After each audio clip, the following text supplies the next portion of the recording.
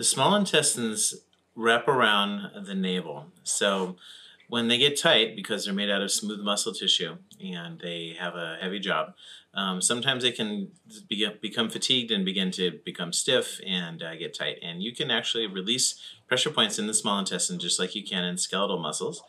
And I'll show you how while I'm showing you how to release the abdominal muscles.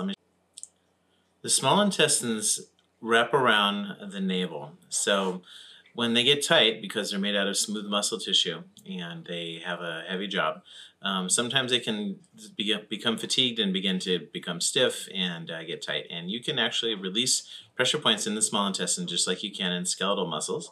And I'll show you how while I'm showing you how to release the abdominal muscles. Let me show you.